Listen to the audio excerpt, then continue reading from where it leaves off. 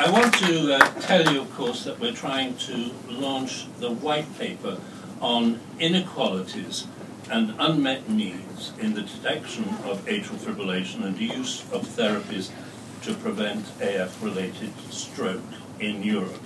And I'm going to ask Ed Harding from the Health Policy Partnership to tell you a little about this in a moment.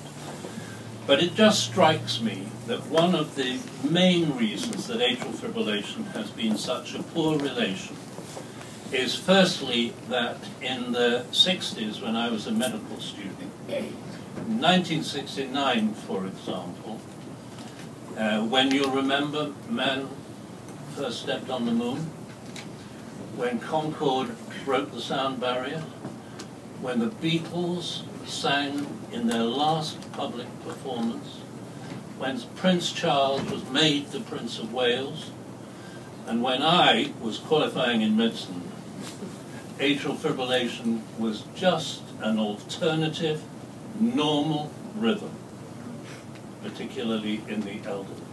We knew nothing about it. Now we know a lot about it, but the one thing we've not managed to change is the name of the thing. And most patients find it difficult to remember the name. They find it impossible to spell the words. And importantly, it doesn't ring out as a problem that needs any kind of help. But it really does. Its original name was a Latin name. It was called pulsus irregularis et inequalis. That simply meant an uneven and irregular pulse. Now, those were in the days when doctors needed to keep medicine a mystery. So they used Latin terms so you couldn't understand it at all. Today, we've recognized that mysteries don't work. We need everyone to know about these problems, and this report is going to help with that. So, Ed, I would like to invite you now to tell us a little bit about this report, which is formally launched today. Ed. Thank you very much, Professor Camm. My name is Ed Harding. I'm Managing Director of the Health Policy Partnership. It's a huge privilege to be here today to very briefly describe what's in the white paper, why it might be of interest to you, and how we can use it. And to do so on behalf of Trudy Loban of the AFA and our colleagues who unfortunately was not able to do this today. It is quite an interesting time, as you say, to be in the Houses of Parliament talking about heart rates, which I'm sure are elevated in many places. But equally, as you point out, whatever is going to happen and wherever we are going, no single issue could arguably be of greater importance to the absolute fundamental discussion on health system sustainability. It's our privilege to work in a lot of different areas of chronic disease, patient-focused care, you name it, but it is rare that you come across an argument so utterly compelling as is the one around the prevention of stroke and atrial fibrillation.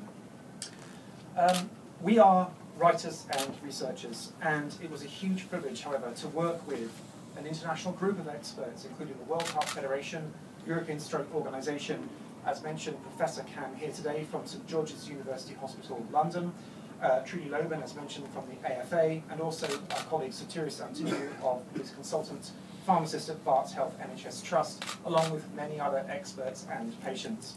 Our thanks also to Pfizer and BMS Alliance for funding this work and for allowing us to provide the research and secretariat to it, and to help us engage with these international consensus experts who I described previously. The white paper is, I would argue, an invitation, and it's an invitation to look at this incredible opportunity of atrial fibrillation in stroke prevention.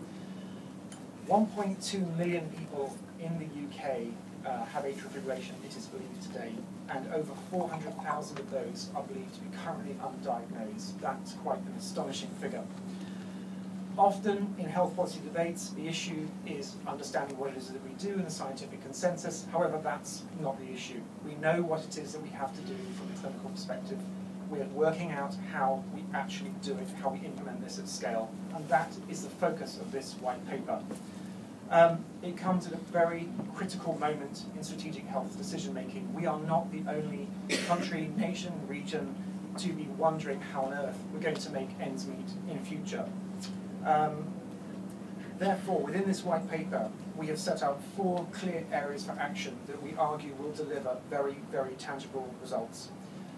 1, we need to really cement the heart and brain link in the general public and the awareness of atrial fibrillation and its link to stroke, the link between the heart and the link between the brain. We need to also empower those who are living with atrial fibrillation to understand their condition, the treatments they are prescribed, and to engage in the decisions that have been taken about them and to express their wishes. We also need to 2, adapt clinical practice to enhance AF detection. All too often, as we heard, AF is either not diagnosed or diagnosed too late, usually at the point of a stroke. However, extremely cost-effective and simple methods can help to ensure that patients who might have atrial fibrillation are identified and brought to the attention of doctors for further analysis. 3, we also need to recognise, as we heard, that following specialist guidelines can be difficult for many healthcare professionals. For example, GPs, nurses, general medicine, and others. We need to find ways to make guidelines much more accessible and easier to follow, less of the domain of cardiologist specialists in that area.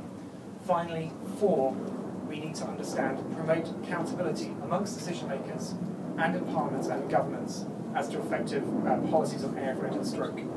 There can be no justification for the lack of a formal position on this issue. What is its prevalence? What is its cost? Where is it going? And what questions does that raise for our national health systems? Whatever that position is, whether it's a strategy, whether it's a plan, it doesn't matter. But there can be no justification for the lack of that. Finally, again, as mentioned, this is an international piece of work. I would offer this from personal experience.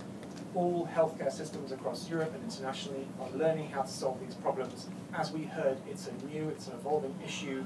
I think it's a great opportunity to listen and learn to the consensus that we're seeing from other colleagues across Europe. I hope you enjoy reading it.